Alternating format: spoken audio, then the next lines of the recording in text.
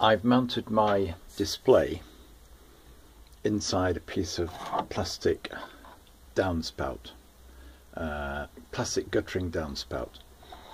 It provides a nice box shape. I've drilled a couple of holes so I can use it like an angle bracket and just screw it up underneath the shelf there. Only it's a four-sided angle bracket, as it were. So that's the display.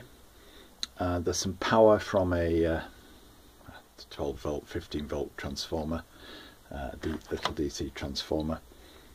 Again, rather untidy wires, but I have clipped the wires to the sensor up so they're out of the way of the belts. I don't want them getting caught in the belts.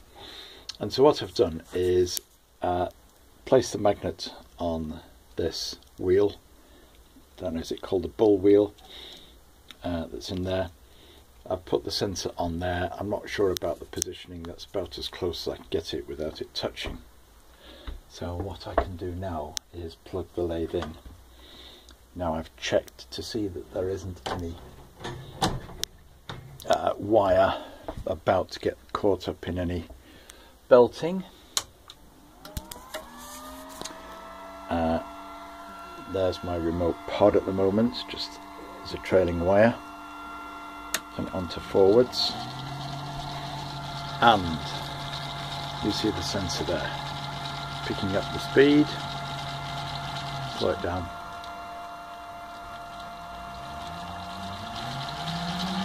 Speed it up.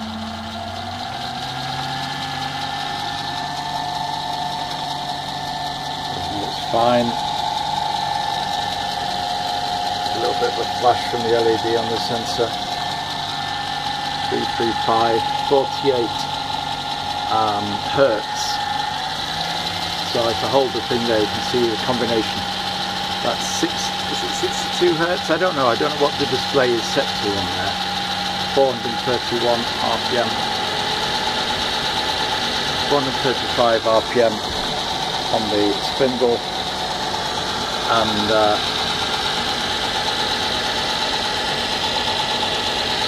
77 on there. So we've got now a display for relatively low cost.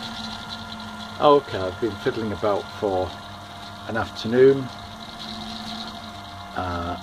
but as I say, using things to hand such as this bit of plastic downspout and the corner of a computer case. It's not thick heavy metal, relatively light metal, but if I stop it now, it's solid enough in there. It's not flying, if you know what I mean. It's the bracket has been shaped to fit in onto the slope of the thing carrying the lathe shaft, so that it's supported on the bottom, and all the nuts have been done up quite tightly now, so that should be, yeah, it's all nice and solid there. Right, I'm pleased that works. Pretty happy with that addition. Still haven't got my wiring. Those that see this and see the untidy wiring, I'm waiting for my 3-core, 3-phase and earth wire, and at that point I'm going to make a list of all the jobs I need to do, because in order to attach it I've got to take the motor off to get to the cover plate over the terminal block on the motor, and at the same time as doing that I can do several other jobs that I need to do with the motor off the lathe. So that's when I get that wire, and that will be a job to tidy up the wiring back there. I've got the clips to hand, ready to clip the wire up, and we will do that in due course.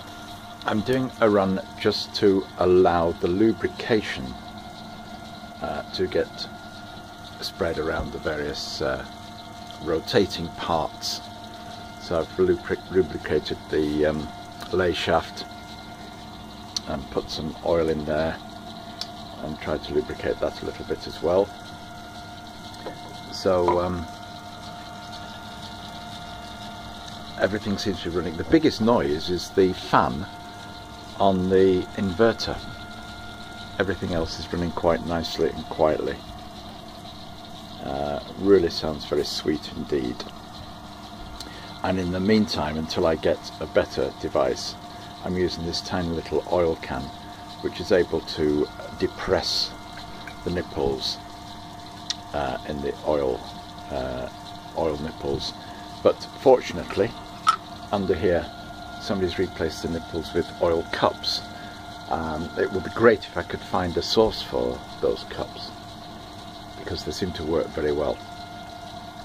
I mean, it makes it a lot easier to get the oil into the device. You can't see much with that guard on, but yeah, everything's running sweetly, and I think that helps. It just means the lubrication's gone on. I've used some industrial super glue to glue the magnet onto the bull wheel, so the sensor is now reading the speed.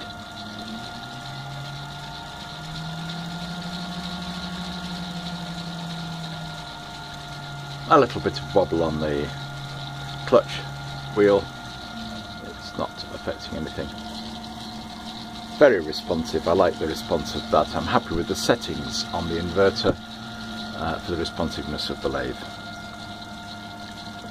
And just listen, you can still hear when I turn it off that the lathe just continues running. There is one thing I wanted to try, which is the no volt release type operation. I'm going to turn it on to go forwards. That's on going forwards. I'm going to simulate a power cut. That's a power cut. That's showing up on there. And I'm going to turn the power back on again. And as I turn the power back on again, even though this is in the forward direction, it's not running. So I turn it off, it goes to ready, turn it on. Okay, so that's reassuring that if there's a power cut and the power comes back on again, the lathe isn't going to start turning even if I've left this turned to forward position. Very useful. I haven't got a safety switch on it yet, but I do intend to put a safety switch linked into the contacts on the inverter, which are the e-stop contacts.